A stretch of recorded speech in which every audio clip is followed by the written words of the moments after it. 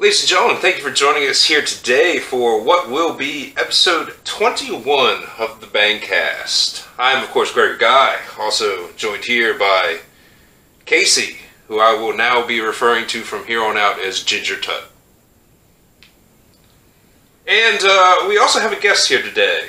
In honor of Mother's Day, I thought it would be a good idea to get my mom on here and just sit down, have a conversation, talk about some things, talk about different things, and, just as, a sign of appreciation, Well, thank you. I mean, I thought it would be a good, tribute for all the mothers out there. You're representing all mothers. You have a lot to... Yes, happy Mother's Day to all the mothers out there. So, I mean, would you like to say anything? Would you like to introduce yourself? Would you like to let, the people out there know anything about you? Oh, well, like I said, I've always been referred to as Mom. By many people? By many people, yeah. Mostly my son's friends, and they've always just referred to me as Mom. Yeah, I mean, we also kind of did that, with, pretty much all of our moms. Like, I call your mom, Mom. I call Mike's mom, Mom. Well, Lady. Shout out, Lady. I'll be honest, I don't know any of the moms other than my own mom's first name. They're all Mom. They're all Mom. There you go. That's right. Do you know my mom's first name? I do. It's Chris. Alright. You're better than me. That's right. I'm a better son than your own. You should have came on to the podcast and talked to us. So anyway, yes, I just, like I said, just to, reiterate, I thought it would be good to, just sit down and show the appreciation that, sons and daughters should have for, their mothers, on particular, with Mother's Day coming up and everything. So, some thoughts and comments on that? Thank you. On why, I really appreciate now that it. you actually know what my reasoning was for asking you on here, Yes. does that, make you feel more confident in what we're doing here? I've always had confidence in you in doing this, and I commend you for it. All of you that have done this. I'm very proud of each and every one of you. Fair enough. Getting out of your comfort zone and expressing yourselves. Yeah. I mean, that's a good place to start off. What did you think when I first told you that, we were going to start making videos and put them up on YouTube? Do you think I just lost my mind completely? I thought, well, wow, that's another way of communicating. It is. Besides video games and playing that. Well, I mean, when you're playing a video game, you're only communicating with your controller. Yes, most of the time. But if you're online, you're communicating with other gamers. Other people. Other people, gamers. It's just Yeah.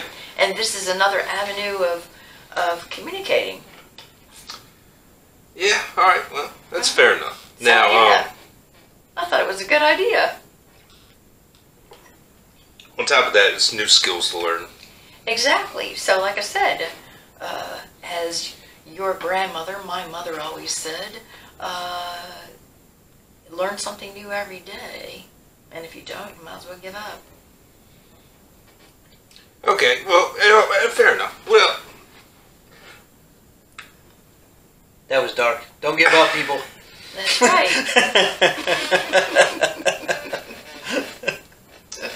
Just try to, let's say, be the best person that you can be. Well, what about people that think they know everything? There's always something that you can learn. But There's always new information out there, and if you don't go out there and seek it, you'll never find it. Yep, but there's ignorant people out there that think they know everything. Well, then Very they would have to be Every glued single- to everything. Every single 12-year-old in the world. Yeah. anyway. So, let me go ahead and ask you, what was I like as a child?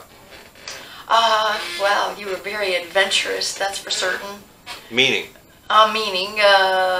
Well, let's see. Okay, a prime example of when you were on your big wheels, okay, and you were riding around and on the, laying out there, and it's just like, oh, well, let's go new territory and go down the lane and go down the road, and it's just like, okay. And then your older brother and myself, it's just like, we're running after you, and it's just like, you're very adventurous, like I said. So I took a big wheels on a yeah, you did, on the road. Most definitely. Ballers. Yes. How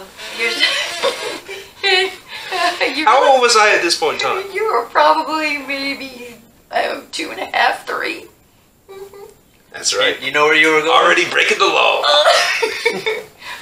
Or decided that, like, okay, well, you also had a small little vehicle that you used to ride around in the living room and everything, and it's just like, decided that, well, instead of carrying it or asking somebody to carry it down to the basement, you thought you're going to ride down the basement steps.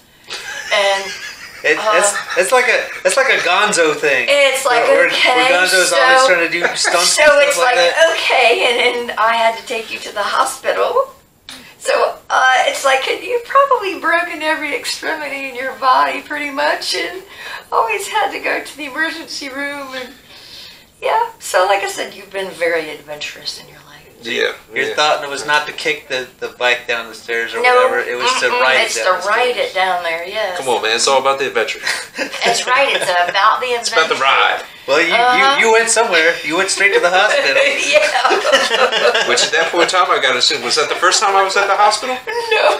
No? No. Oh, I mean, no. I mean, after I was bored, but... You jumped up and down. Let's see, you were probably you had just, maybe about 18 months, you had learned to walk, and then jumping up on everything, and you were jumping up on the sofas or whatever, and you jumped off. You're supposed to have, like, you were flying or whatever, and jumped off, and we had a coffee table, and you split your eyebrow open, and I had to take you to the hospital to get stitches for that. So, yeah. I did something similar to that, so I can't. I hit my head on one of those water heaters on the side, jumping off a bed. So it's like, Can I just say that, forget about, what is that, DC Comics or whatever. I was the original Superman from these stories. Yes, most definitely. I don't remember anything. Well, That was probably a concussion, so you probably don't remember that. Fair enough. The CTE is strong up here. But any other ones, I would say. Oh, well, you fractured your leg and was in high school, and you was on home teaching, and they said that you could... Okay, all right. Do you specifically remember this? Because this happened the first period in 11th grade. We was in gym. I think you were in my gym class too. Yeah, and you had to go on home teaching. Well, no, they made me walk the rest of the day at school because they wouldn't send me home. Well, anyway, I was like, you're in a cast my shit fucked up. Did you go to the nurse? Yes, I did. Yeah. She wouldn't send me home. I don't think it's very good nurse. He was in a cast pretty much close up to his knee, and I was mad as shit about that. The teacher came to our house, and I do remember that. I finished homeschooling like a month. Yeah, it's like they told you that you could go straight on to college, and you decided that you would, in your senior year, you wouldn't go that because you were going to graduate with all your friends. Yeah. College is for chumps, too. So was it the teacher from the school? No, I mean, Mr. Jones. That's what his name is, Mr. Right, but Jones. did he come from our high school? No, I had a woman teacher. No, he was... No, I had a woman teacher. Well, that was the first go-around. The second go-around was, Mr. Jones. I don't remember that. So, anyway. You remember Mr. Jones? And He was the guy who always caught people smoking. Like I said, I don't remember. they said that you could test it out, go right on to college, and you decided that you would graduate with all your friends. All right, fair enough. Well, all right, there we go. A little brief insight into my craziness that transpired when I was younger. You were very exciting, and I learned a lot from your antics, that's for certain. Fair enough. Yes. But still, Everybody learns you're- what not to do from Greg. And well, yeah, but here's the thing. You also, your older sibling always used to say, yes, Greg is very smart, probably way smarter than me.